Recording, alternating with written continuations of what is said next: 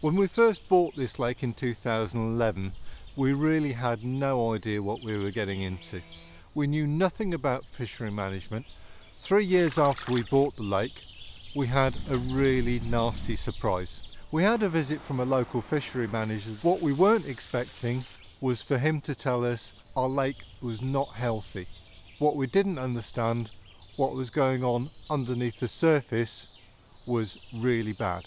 And the problem was that there had been too many trees let go over too many years, and this leaf fall has built up and accumulated over a long period of time. This lake was originally dug way back in the 60s, so there are decades and decades of silt that have accumulated.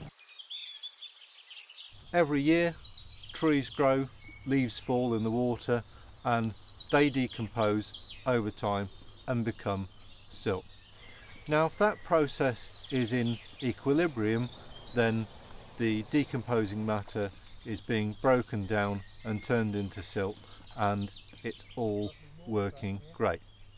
The problem becomes when there's too much leaf fall and the lake can't break down those leaves quickly enough. Then what happens is layer after layer builds up and builds up. On the top you'll get this lovely layer of aerobic silt that contains lots of life, lots of natural food for the fish, but below that you'll get a thick, dark, black, horrible, stinking layer.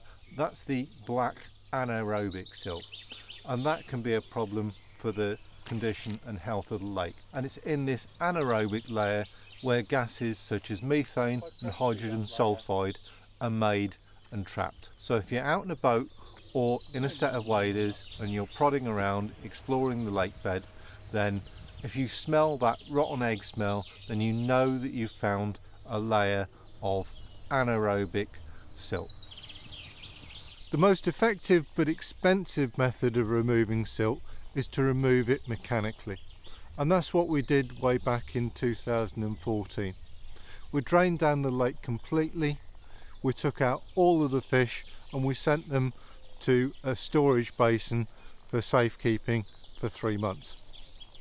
We then got some excavators in and a team of professionals to do a huge desilting project. The good news was that during the dig out we realised that we have lots of blue and brown clays.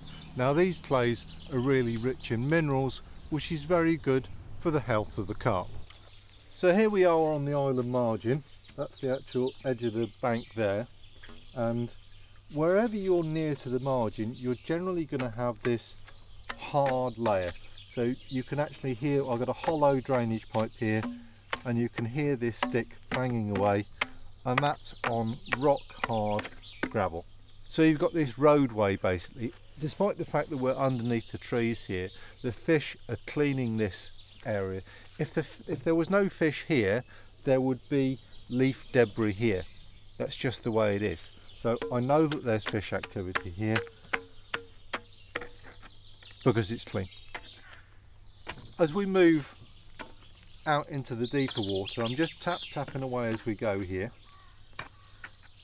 and then it goes from bang hard to slightly crunchy and soft. And this is what I call the transition layer. We've got a nice aerobic layer of silt on top of the rock hard structure of the lake bed. Now there's no bubbles being released, so I'm not in the anaerobic layer yet, but I just am. There we go, the bubbles are coming up, and if I press through that layer, yeah, about 6 inches, I can put my tube in there. So I can also use this tube to take samples of what the water looks like down on the bottom. So if I just put my hand over this tube, get some air in it, block the tube, and this is on the rock hard stuff, just tap away there, bleed some air into it, and then we lift the tube up and I release that, and a little bit of silt there, not very clean, should have been cleaner. So it might sound hard, but it wasn't really polished. That's a little bit better. So this is one of the tools that I use to understand whether the fish are feeding or not. Basically all I do is apply bait to a spot and then go out the next day, take a sample from that spot, and if there's uneaten food, then I'll see it in terms of, you know, whole pellets or bits of broken down pellets. If they've had a lot, then it'll basically be tap water clean, and I know that I can safely apply more bait because they have had the lot. Carp can eat an extraordinary amount of food, but we don't want too much food going in there because that's going to put too much load on the system, because once food goes in it becomes organic matter. And is it eaten by the carp? If it's eaten by the carp, then the food becomes carp poo, obviously, but that still has to be broken down and converted into silt, and all of these processes consume oxygen, and if there's not enough oxygen, then the carp are going to suffer hypoxia and die. So it's really important that we keep the whole system in balance. Not too much leaf fall, not too much food, but again they've got to have enough of all of these ingredients to be healthy and happy. So as we come away from the margin and come out into the central channel, this is where the majority of all the old silt has accumulated. There's only one way to get rid of silt on this scale, and that's through mechanical excavation. It's complicated, expensive, we've done it, but we can only do so much. I'm just going to float this tube down here. I could drive that down a couple of feet fairly easily. And if we pick that tube up, you can see we've got a huge, great load of horrible stinking clay, and I've blocked my tube as well. So there's plenty of old gloopy black horrible silt in here still, but you know, that's okay. You know, we can make it work like it is. It's never going to be perfect, but we just do the best that we can. A load of fresh spawn on that hole, look. So the fish started spawning again a couple of days ago. This is the second spawning event of the season. Carp spawn in different size groups. The small ones go first, then the medium, then the large. Sometimes the large carp and the medium carp will spawn at the same time. So we've had one spawning event a number of weeks ago. That was a fairly short affair that was over and done with. For the last couple of days, the bigger carp have been spawning. And we can see the evidence of a successful spawning stuck to anything that's in the water. So just been rowing along here, and this oar has picked up some eggs. Fish eggs, once they're fertilised, become very, very sticky, and they will adhere to anything. The lake was originally dug back in the 60s, but in 1980 it was purchased by a local fisherman. There were a huge number of poplar trees. When the leaves fall, the leaves acidify the water, and that's going in the wrong direction. We actually want the water to be more alkaline rather than more acidic. Poplar leaves also take a very long time to decompose, so it's a problem that gets worse and worse over many years and never goes away. Over the years we've removed 50 or so of these massive trees to reduce the amount of leaf fall during the autumn. Most of our tree maintenance work takes place at this time of year in the winter, but sometimes nature has other ideas, and this June, when we had clients in, we lost 2 trees while the guy was fishing. Luckily, Philip was absolutely brilliant and was happy to pitch in to help us get it sorted as quickly as possible. He even managed to catch 2 carp while I'm busy chainsawing away. So it just goes to show you that sometimes carp really aren't that bothered about bankside noise. The 2 trees that came down were actually on the cutting list for this winter, but nature beat us to it and they came down anyway. We were enormously grateful to Philip and Emma for the help that they gave us and interrupting their holiday. We literally couldn't have done it without you guys. Come on, brother. You get an official certificate and everything. Tree fella. Yeah! Carp spawn sometime between mid-April and mid-June. It's all down to the water temperature. That thrash was so loud it scared the ducks that were right next to the bank. and we see significant changes of behaviour during this time. Pre-spawning, the carp will gather up down the shallows and they can be relatively easy to catch. Once spawning is finished, we'll see the carp sitting tight to the margins, sunbathing, just chilling, just relaxing, recovering their strength post-spawning. It's really like someone flicks a switch, because pre-spawning you won't see any carp just kind of sitting up in the layers like this. So I'm going to see if I can sneak onto the island and show you some of these fish just sat underneath the marginal cover. Let's go and have a look. They're there underneath this big fir tree. Oh yeah, they're there in number 1, 2, 3, 4, 5, 6, 7. There's a lot of fish under it.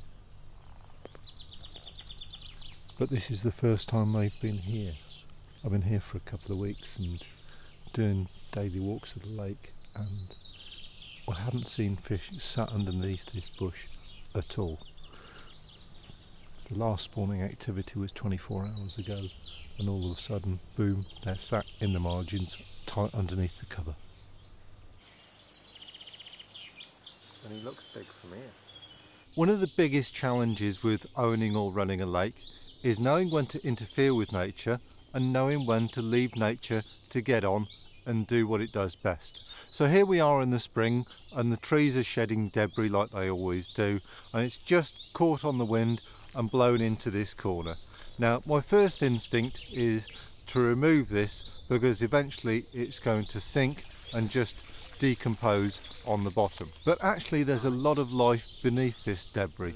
The other day I found some baby pike just about that big, perfect little predators. So I'm going to have a little scoop today, see what else I can find. Here we go. Oh my word.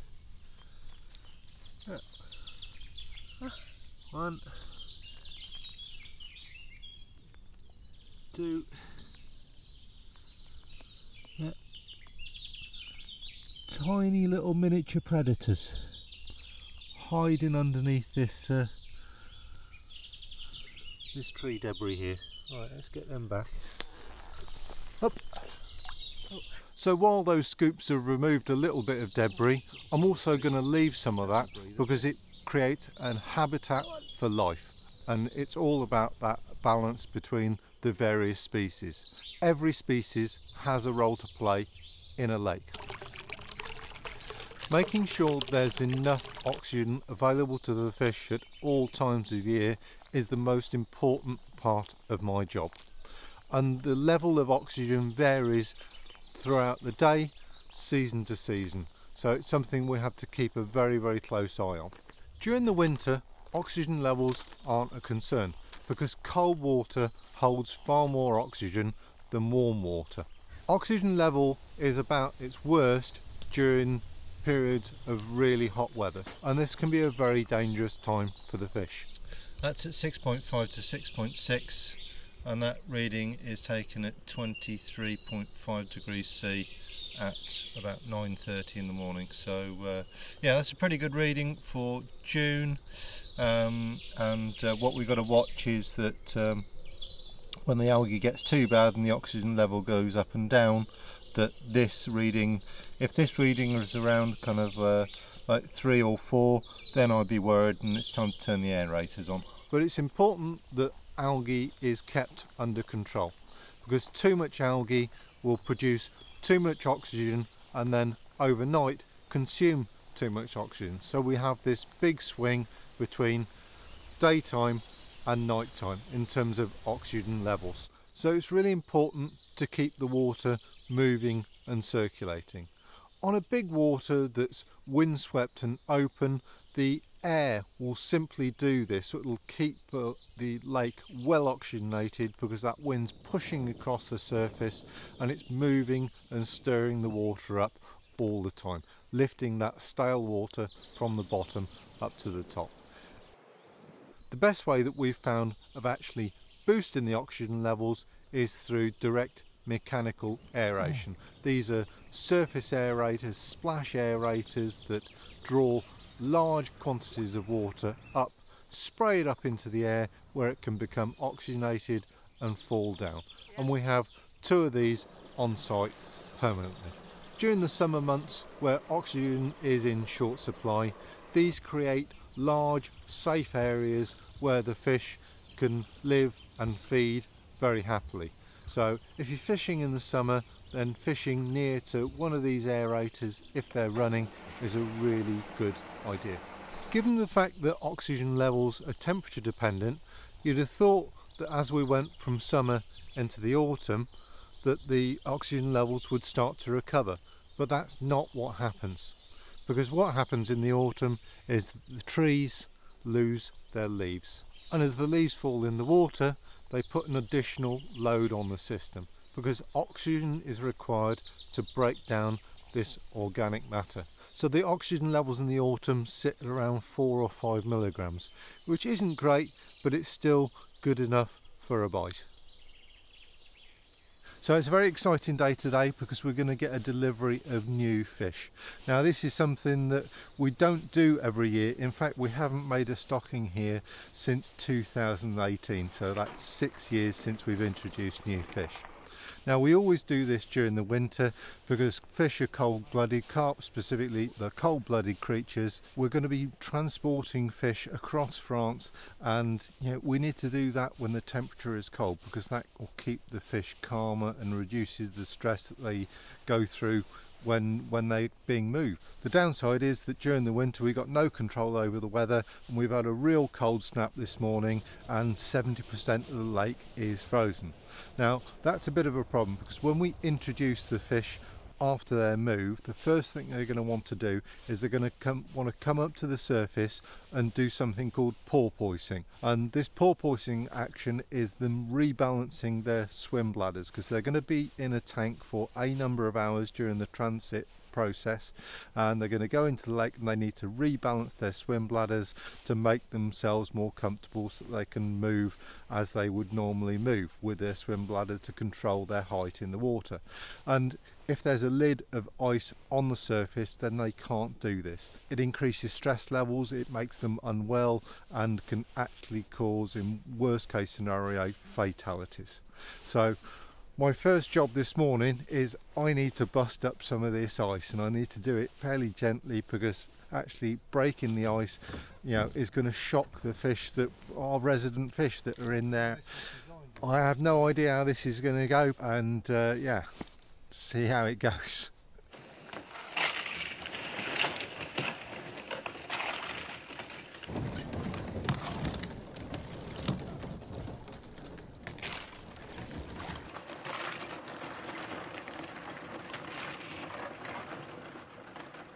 As always in this game, the timing is what the timing is.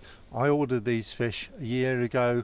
We kind of been planning this delivery for a number of months now, and the weather's gone and done a number on us. This is the first time that the lake's been frozen over to this extent all year, and it just happens to be on fish delivery day. So you can see the boat's going through the thin ice without a problem, but I can't get very far into it before it absolutely jams solid, and I don't really fancy getting stuck out there frozen in the boat. I'm just going to have to be really careful and just kind of skirt around the edges.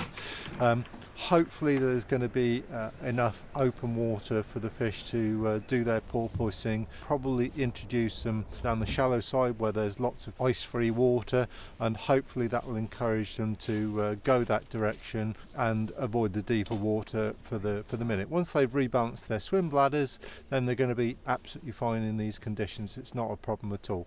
But yeah, as always, we just got to do the very best that we can for these new additions to the fishery. A minute. So I'm going to get absolutely ready. Start the pump. 26 4.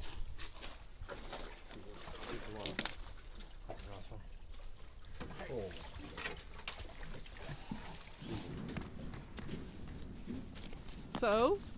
Well, they're here. Well, there we go, 7 new additions to the fishery. Lovely fish those, between 25 and 30 pounds, all that kind of mark.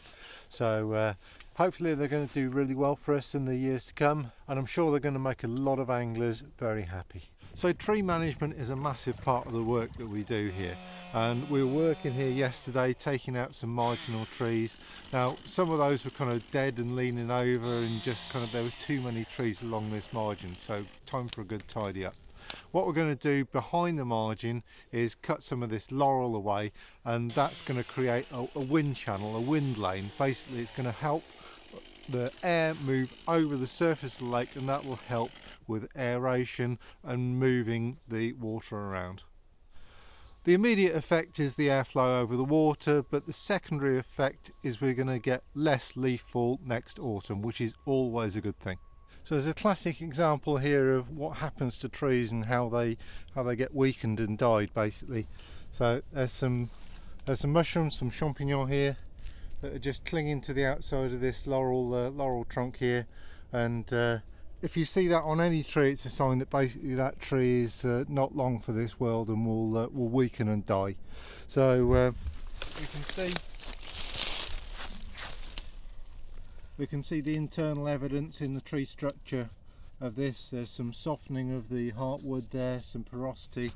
So that's given us a 10-metre wide wind lane right across the middle of the lake. So that's really going to open up the view. It's also going to get the air moving across the water and getting some air and oxygen into the lake just when we need it.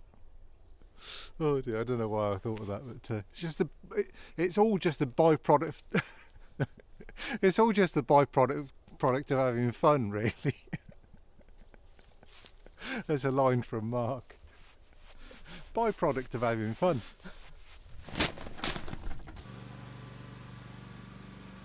The other thing that we do annually to control the amount of silt and the rate at which it builds up is we apply lime. Now this isn't the sort of lime that you use in the building industry for making a lime mortar.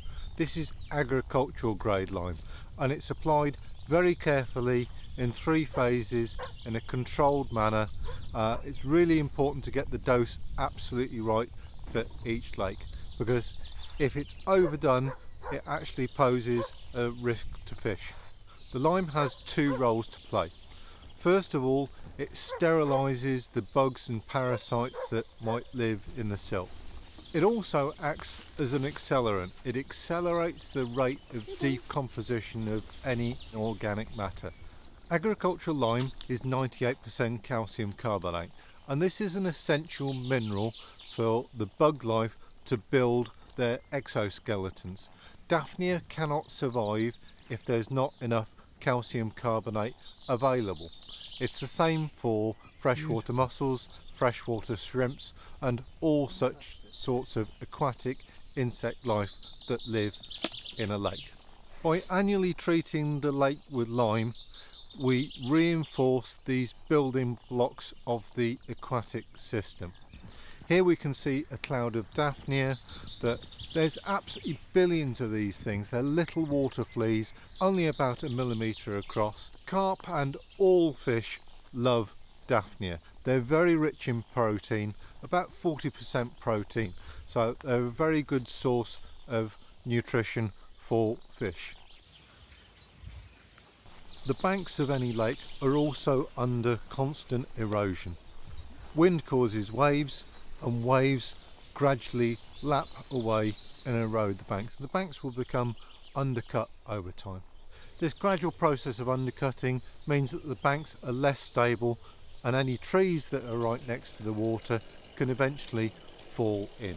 As well as the wind and the rain and the weather eroding the banks, we've also got brown rats, muskrats and coypu. Coypu are very large non-native species, and they can be up to 10 kilos in size. They love nothing better than to dig massive holes in dam walls, and they can cause an incredible amount of damage. They can literally be the end of a fishery as they wipe out a dam wall. Wherever you find water in France, you'll find coypu, and they're absolutely everywhere. Some fisheries are absolutely infestated with them. A few years ago we were forced to take action, and we had 100 tons of rock inserted into the margins to stabilise them. As well as digging holes and tunnelling, coypu can also cause havoc with aeration systems. not to disturb the little bird's nests that are up there. Koi are vegetarian, but they've got massive teeth, like 3 centimetre long incisors, so you really don't want to get bitten by one. They are vegetarian, but they've got a nasty habit of gnawing electrical cables. Don't know why, but there's something in the rubber and the plastics that they use in the manufacture of cables that they absolutely love. You can see the damage there. It's still okay, this cable, it's still pumping electricity. I'm not going to put my fingers too close to it, but definitely some abrasion damage there, and you can see a few cut marks, and that looks like koi pew to me. So I've got some damage here on a cable, so what I'm going to do is I'm going to sheathe it, basically put some conduit over the top. It doesn't really matter about the cable on the bottom of the lake, they don't seem interested in that, but they like to gnaw things around the surface level of the lake or cables that are exposed above the surface level. Got him.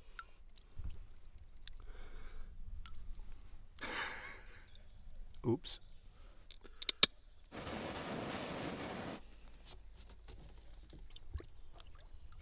Oh, it's a little bit fresh.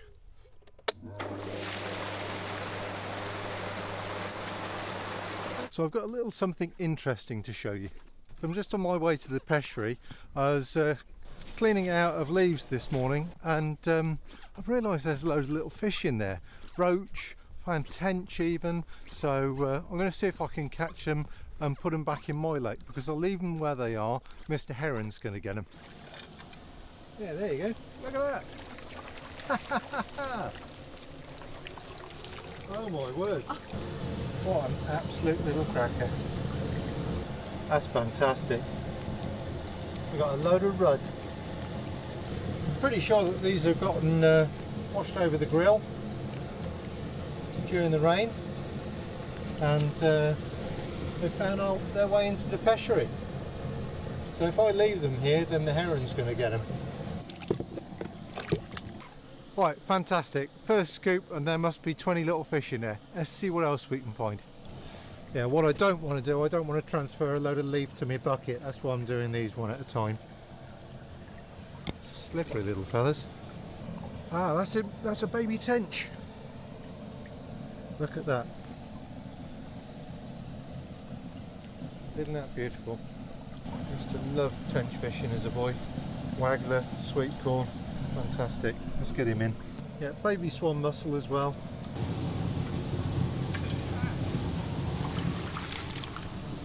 Right, that bucket's getting quite full already.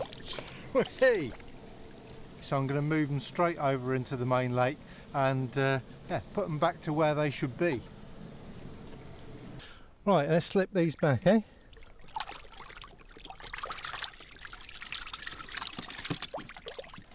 There we go. Fantastic. Even the maul. Well, this is bucket number 3. I can still feel them banging around my ankles, so I'm not done yet. Well, that was fun. 3 buckets in total in the end, so I can't get them all, of course, but there's hundreds in there. I've left the rest in there. They'll probably be picked off by the heron eventually. Kingfishers will have a few as well, but yeah, that's all part of nature's great balance. Every species has a role to play. The roach, the perch, the pike, the zander, as well as our specimen carp and catfish. It's all part of a complicated ecosystem that has to be kept in balance. The smaller species, such as roach, are prolific egg eaters, and we need the roach to clean up the eggs that are laid after the carp spawn, because otherwise all of those carp eggs could develop and hatch into actual carp fry. We had that happen once in 2015, and before we knew it, we were overrun with thousands of carp. The maximum capacity of this lake for a specimen carp is about 100, so there's no way that we could just welcome in thousands of baby carp. It's just not sustainable. Now, left unchecked, roach can breed prolifically, so we need predatory species such as perch, pike and zander to keep the roach in check as well. Despite the fact that we had to give away thousands of baby carp, we did actually manage to keep some specimens, and they've grown on steadily in this lake along with their larger brothers and sisters. It's a lot of responsibility to own a lake. It's far more complicated than we could possibly ever imagine. There's been so much to learn, and we haven't got it right all the time. You know, we've made some mistakes, we've really messed things up. It's been a long, complicated journey, but it's been so worth it because we absolutely love this place. Seeing these young fish grow on under our care has been a wonderful part of the journey, a real kind of icing on the cake, if you like. We continue to learn year on year, and the journey continues. Well, if we look at the carp fishing science, then we know that from the numbers that on average during a given year, carp eat 1.5% of their body weight every single day. So what does that mean? If you've got 1,000 kilo of carp, they will eat 15 kilo of bait in addition to their natural food source. That's an awful lot of food, and that's the average during a year. Now obviously some lakes are going to have more than 1,000 kilo of carp, other lakes are going to have a lot less. Here we've got about 1,300 kilo of carp, which is quite a lot. So that comes out to be 18 kilos on average every single day. That's a lot of food. Now this figure of 1.5% goes up and down. You know, in the depths of winter, carp don't need much food. They're probably not eating at all, in fact. But if you've got water temperature of 10 degrees, so you've got double figures, carp are probably going to be eating about 1% of their body mass per day. In the spring, in the run up to spawning, that figure might go to 2%, it might go to 2.5%, so they really are seriously on the munch. If you've got the right combination of temperature and oxygen levels, carp can eat a huge amount of food. The main driver at this time of year is lake temperature. Air temperature is going to go up and down all over the place. A couple of days ago I woke up to -1 degree, very, very cold in the morning. A couple of days later it was 9 degrees first thing in the morning. So the temperature might be up and down all over the place, but the water temperature is always much slower to react. So I'm going to be measuring the water temperature later, and I expect it to be probably about 9 degrees, something like that, 8-9 degrees. So I haven't done any fishing for the last 4 weeks. We've been resting on the fish at the end of the season, but I have been visiting every couple of days to feed the fish, and most importantly I've been testing to see whether they are eating the food that I'm giving them, because if I don't know whether they're eating it, then I really shouldn't be putting more feed in. Now bearing in mind that I'm doing this from a fishery management standpoint, you know, this is not the sort of thing that you'd necessarily do as an angler, because it can be very, very expensive. So we're coming up on the mark now, and I'm just going to have a little prod around. It's the back of the mark that I'm interested in, because I've pulled the marker float from the back of the spot to the front of the spot, so it's the ground behind the marker that I'm interested in looking at. So even where the lead is, even though I felt it go a little bit softer there, it's still pretty firm. If I move back, there we go, that's really, really solid ground there. It's a metre back from the marker, and at 1.50 m I'm in the softer stuff there. So I know this spot quite well. We call it the dining table, basically because it's done a load of bites, and I can feel it's about 1 metre to the left of that marker. It's a little soft, and yeah, within 1/2 metre I'm really on some very firm ground there, right behind the marker. Yeah, so I'm really on the money on that spot. It's not a big spot, it's probably about 1.5 metres by 1.5 metres, something like that. So my prodding stick is actually a tube, and that enables me to take a sample of the lake bed from directly behind this spot. I use it as a suction stick, and when I pick it up and let it out. A little bit dirty actually that. I didn't see any bait. This spot, I'd only tried it for the first time last night. This is not one of my pre-baited spots. We're going to have a look at one of my pre-baited spots now, see how dirty that was. But before I leave this spot, I'm going to do another type of test, which is the scrape test, and this is perfect for the boilies, because I put about 1 kilo of boilie on this spot yesterday. So this old thing is actually a Fishery scoop net, but it's perfect for a bait and scrape tool. I would not do this with a landing net, it'll absolutely destroy it, but this heavy stainless frame is robust enough for the job. I'm really digging it into the bottom here,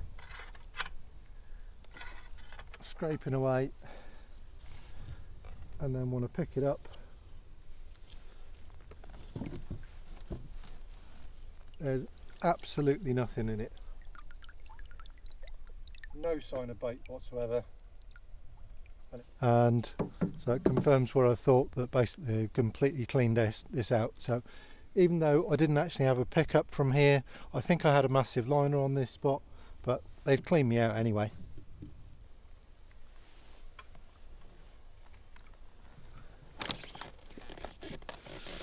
So this is one of my favourite bait and feed spots, just because it's really easy to find. It's just off the end of a fir tree that overhangs the island there, and I've put a lot of bait on this month. Didn't put any last night, but it did get 1 kilo the night before. That's a good scrape, and again, and absolutely clean as a whistle. Because I've been routinely baiting this every couple of days for a month, I know that this spot is incredibly clean. So we should get, yeah, damn near crystal clean that. I mean, that's water directly from the bottom of the lake, and there's hardly any sediment there at all. So carp have incredibly efficient filtration systems. Only 1% of carp poo is silt. So if you find a clean polished spot like this, it's simply down to the action of the carp. Nothing else can do this. You can just see a bit of grey, and that's the mineral content of the bottom of the lake basically. So virtually no silt in there at all. Beautiful. There's no guessing with this type of fishing. I absolutely know 100% where they're eating, when they're eating, how much they're eating.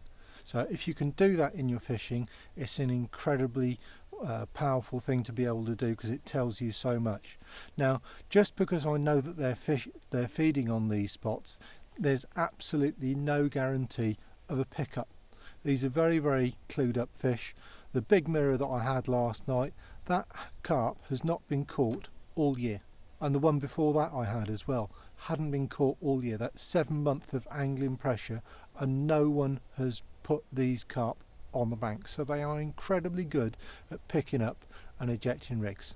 So obviously I'm very lucky to be in the position of having my own lake and being able to do this type of work, and very few of you are going to be able to recreate this. You know, if you've got access to a set of waders or a boat, then yeah, absolutely you can do that, and do that, prove it to yourself. So now that we've seen that the spot is relatively clean and they've cleaned all out the bait that I put in there yesterday, it's time to give them a bit more, and let's have another spin of the wheel.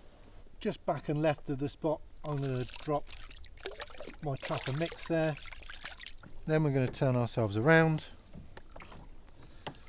and I'm going to position the rig right on that spot. So I'm just going to eyeball it at a very close range. So I'm actually underarming the rig in position, and this way I'll get a nice presentation of the rig. I'm laying the rig flat basically. So I'm going to swing past. There we go, bunk. Beautiful, perfect. Just behind and left of the marker, and we can row him back to shore.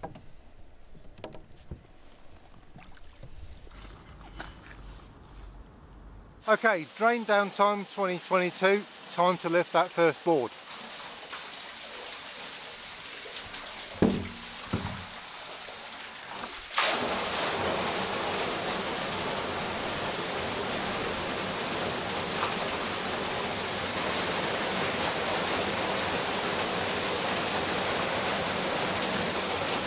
There we go, it's a runner. Now the water's flowing, I've got to jump down the Fishery with a rake and get all the leaves out, otherwise we won't get the water safely down the street.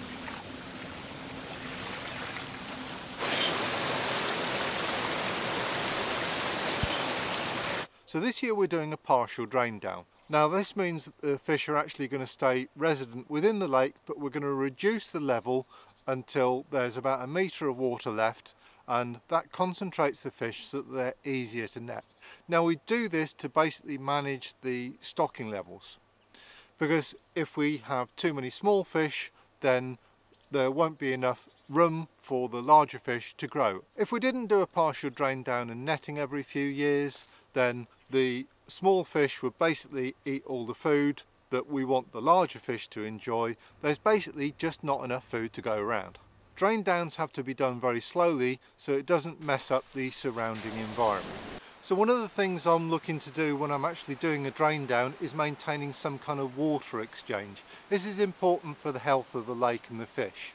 So I'm going to pop over the road, have a look at what the level is and see if we're starting to get that water exchange that we need. So we're very lucky at Beausoleil because the lake above us actually feeds down into us during the winter. Basically we take their overflow. We had a lot of rain last night and I know the level's been coming up, and I'm really hoping that we're just starting to see a little bit of water exchange. So it's really good news, it's just started to flow. So the inflow stream is behind me here and we're just starting to see a little bit of water coming over the weir. So a successful drain down is all about managing how much water is coming in versus how much water is going out. So this is day 3 of the drain down and we've lost about 40 centimetres already. There's not another board to lift today. I'm just going to take out a couple of the front boards because they're no longer necessary. Those front boards are actually there for a purpose because they force the water to go under them and then up over the weir. This means that the overflow is always sucking from the bottom, which helps us keep the lake cleaner. So while we're doing the drain down, it's an excellent time of year to get on with those winter jobs, which is trimming the margins. We do as much of this as we can with the brush cutter, but at the end of the day there's no substitute for a pair of loppers and a pair of shears. So estate lakes might be beautiful places to come and fish, but there's a price to pay, and that's in leaf fall. So every year you'll find me in the margins digging out the leaf fall just to keep the lake as clean as possible. While I've been digging out this margin, I always find little surprises, and today I found some mussel shells. So mussels do a fantastic job of actually filtering the water. So here we go. Beautiful shells these. Absolutely gorgeous things. But unfortunately Mr. Muskrat got his fill. So the next job on my list is I've got to remove the fizzers from the shallow end of the lake. Now we've had a diffused air system in place since 2015 and that does a great job of turning over our water 24/7, 365 days of the year.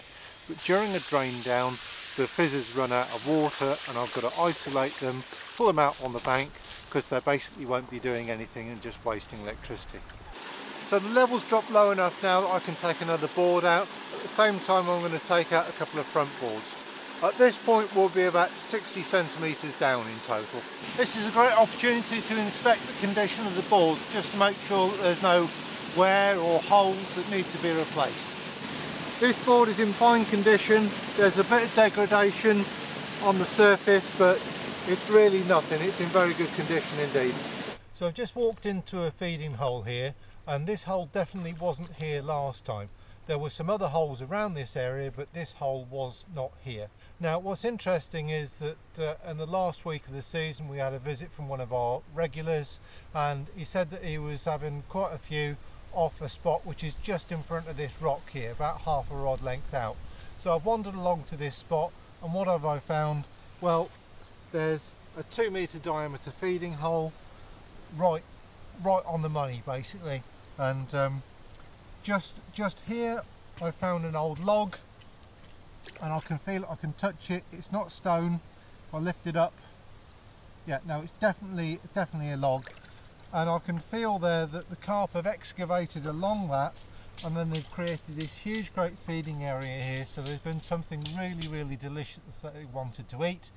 And yeah, I mean, he was just driving out rigs with his bait boat, dropping them right on the money. He didn't actually know that this was here, but the fish were crashing over this spot, so they were visually giving themselves away. So, but this is the result of carp feeding activity. And yeah, if you can find a hole like this, it's going to be a really productive place to fish. That's absolutely bang hard there. That's really the kind of lowest depression there. But if I go just, you know, a metre away, we got 6 inches of muck there. It's really horrible. Put my boot in that. Yeah, it's a big old load of muck. Location, really. You know, if you're just a metre off, you're going to be right on the edge of this this hole. So even driving this out with a bait boat is very difficult to get it spot on, to be honest, unless you're driving it into your feet, which is something I do a lot. So there we go, that's the logs, that's the fallen branch. I can have that out actually.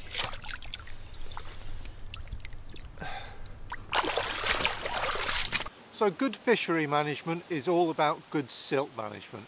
And here at Beausoleil we have an inlet stream. Now, if we just let the winter overflow from the neighbouring lake just cascade into our lake all year round, it would mean that there'd be a lot of silt that is washed over, especially during the winter rains. So what we've done is we've installed 2 weirs, and these force the water up over them. Basically what it achieves is a double silt trap effect, so that silt builds up behind the weirs and then is filtered and then flows over to another pool and is filtered again before it finally enters into our lake. This is a really effective system, and it helps keep the lake cleaner all year round. Over time, the silt level behind each of the weir rises, and if we didn't remove that silt every couple of years, it would mean that the silt could get washed over during the rains. So a big day tomorrow, because we're going to have a digger come on site, and this machine is going to excavate that silt, this silt that's been building up over the last few years, and that silt's going to be removed, deposited along the margin, and then scraped flat. We can't get everything out with the machine, of course, so the bits that the digger can't reach, I'll just be hopping in the margin and digging those out by hand. So the dig out the stream has gone really well this morning, so well in fact that I've got Peter in the lake digging out the other bits that he can access. So really important work to get this done, but while we're in the drain down. So we're making the most of the machine and the man's time. He's really confident with that machine. I must say I've had a few kind of twitchy moments watching him go in the soft stuff. So this is a bit of a surprise. I don't think this rock should be here. I think it's fallen. I'd have to go back and check the footage, but I'm pretty sure that it was actually tucked up underneath the island here. It's moved, maybe a big catfish has moved it, or just kind of erosion over time, probably a bit of both really, but I'm sure that this rock has fallen from there where it was down to this position here. Lakes evolve, lakes change, and they're changing all the time. Every couple of years I find things that simply weren't here last time I checked. So drain downs are a fantastic opportunity for me to get rubbish like this out of the lake. I hate to see stuff like this because Ronnie rigs are banned at the venue, and I really don't encourage the use of lead clips either. But it's a reality of fishery ownership, and every lake will contain rubbish like this that should be extracted if at all possible. So I hate to see this tail rubber has been pushed on really hard, and if I just try and remove this lead, I have to pull quite hard. Oh, and he does come off. I've seen a lot worse than this. One of my favourite tools for finding lost rigs and stuff is actually just a simple garden rake, because I can rake that across the silt. The rake catches on the main line, I then follow the main line back, and then I can find any broken off rig components, etc. So I'm just having a mooch around the bridge here, and I saw this piece of rig tube sticking up out the thing. Nothing attached to it, so it's all safe. Just another bit of debris to get out of the lake, really. So I'm very surprised to see this. This is a pike trace and a lure connected to some braided main line. Yeah, a bit concerning to see, because that's not the sort of fishing that we do here, but anyway, happy to have found it and got it out of the water. So I'm really happy with that actually. A couple of years ago I found loads of rigs around this bridge, but I've only found 3 today. So we have been very strict with the insistence on £20 Nash bullet as main line or £25 big game, and I think this has helped. I'm also very rigorous nowadays on the rig checks, and got loads of guys now coming here and doing the tuition where we can get all of this sort of thing sorted on the bank, so that you know, fish aren't lost and gear isn't lost as well. So very rare nowadays to see guys using lead clips here. I really discourage that after what I saw a couple of years ago. Basic running inline lead is super effective, super safe. So it's only 6 days to go before the netting, and we've still got a fair amount of water to remove. So I'm going to pull another board out today, and then we'll have another one out in a couple of days, and then possibly one more right before the netting.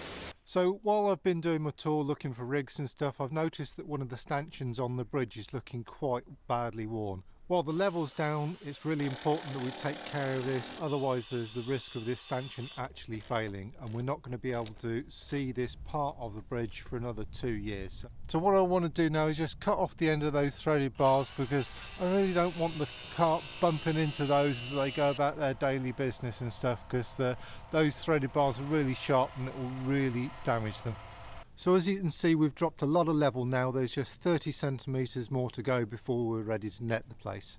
As we drop the level, I always walk around the shallows, and I'm looking for any mussels that have got stranded, that are not either deeply submerged in the soft silt or in the water, because I don't want those mussels to dry out and die, because they're very good for the health of the water. So I'm going to wander around the shallows now, and I'm going to gather up any mussels that I find, and I'm going to plop them into deeper pools or places I know that are going to stay nice and wet while the level is low. In a week or so, the level is going to be coming back up into these shallows to cover them up, so they're all going to be fine. Look at those animal prints. Now, I'm not sure, that could be a rat, could be a muskrat, but clear sign of paw and claw prints there. So obviously after these two mussels, maybe they're a bit big for him, but anyway, we'll rescue them. He's just sealing up there. Yeah, put you in a safe place, mate, eh? So we've got a mussel here that's been carving his track, goes round in an S-bend like this, and the water's going to drop lower than this, so I need to move this one as well. The colours on that, absolutely stunning. That's mad, isn't it? It's like a racetrack. We've had racing mussels. So that's it, I've filled my bucket, and I've got a nice big pool of water here that's going to stay filled up during the netting. There we are.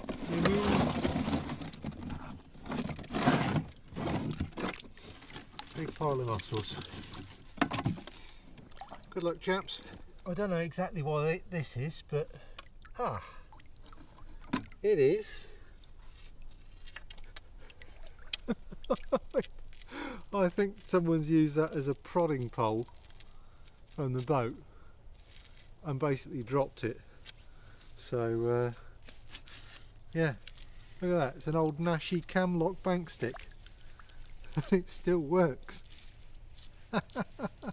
That's mad. Looks like the Nash one, I'm not sure. Could be another make, but anyway, it survived and still kind of works. Yeah. Now, something else. So I don't find many spods and spoms around the place, but I have just found this one, and it's good to get him out the water. You know, whenever we go fishing, unfortunately, you know, stuff does get lost. So what we fish with, you know, you've got to think about, well, what happens when the worst does happen and we do lose it, because it does stay in the environment. It's also really important, if you are using spods and spoms, that you set them up properly, that you use a proper braided leader, you know, to take the shock of the cast, and that you change those leaders and the spod line on a regular basis. It's just 24 hours to go now before we're going to be netting the place. The level is 10 centimetres down from where I want it, and I can just see the first signs of fish movement at that level, some tail patterns and some ripples and a little bit of a few bow waves and stuff. So I think we're just about spot on for level. To minimise the stress on the fish, it's really important that we have a nice cold day for the netting, and ideally a kind of cold run up to the netting as well. Air temperature this morning was about 2 degrees. There's a little bit of breeze and there's a real nip in the air. It's really kind of fresh. No frost this morning, might even have a few flakes of snow for the netting tomorrow. The water temperature is going to be sub 10 degrees for sure, which is absolutely where we need it to be. So the level is so low now that we can really see very clearly the massive cat holes that are exposed in this area. These holes are 2-3 meters diameter and they're 50, even 80 centimeters deep, and they've been carved out of the silt by the big cats swimming in circles and literally excavating themselves a nest. It's a really incredible feature. They're quite difficult to find because you can pull a lead across them and you really won't feel much because it's very, very loopy down here. But the best way to find them is actually to go out in the rowing boat and very, very lightly tap with the prodding pole. If you're looking for a hole like this casting from the bank, then I would use a very light lead and literally just kind of cast and cast and cast, and if you go kind of soft, soft, soft, and then you get a firm thud, you might have landed in a hole, and that's a great place to drop a rig. Well, it's netting day this morning and it's even snowing. Never done a netting in the snow, but the weather gives us what it gives us. The boys are getting prepped now. I'm on the sidelines today because I'm injured, but fortunately we've got a great team of people here that are going to do all the hard graft for us.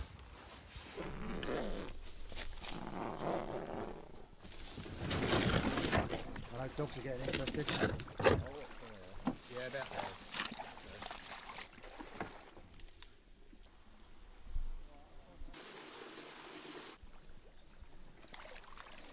It's not as bad in the middle. If I remember last time, it's quite bad in the middle, but It's cleaned up in the middle.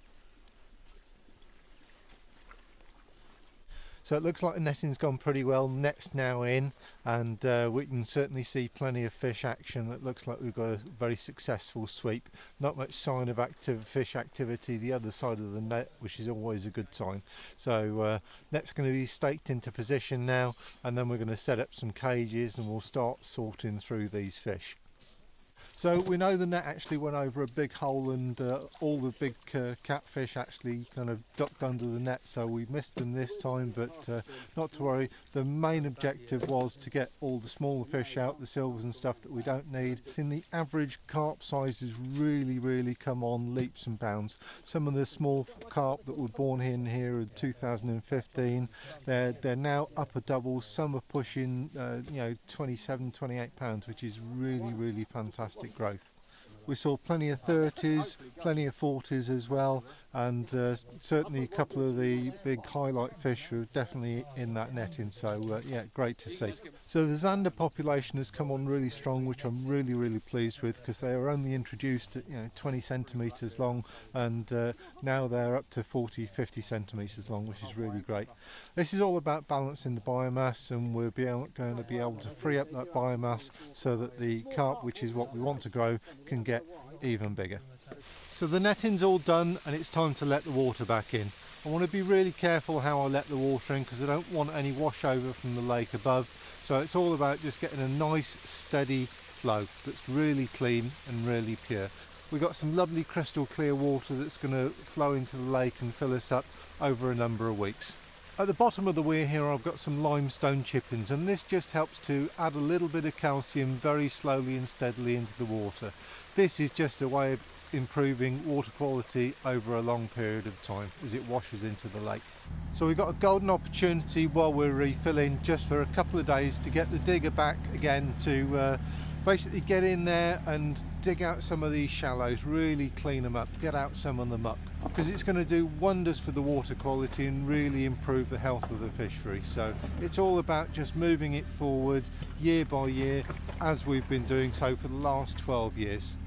So you can see what Peter's doing here. He's literally scraping off the top layer of muck and exposing these wonderfully different coloured clays, and carp absolutely love this fresh scraped clay, so they're going to be down here and having an absolute ball.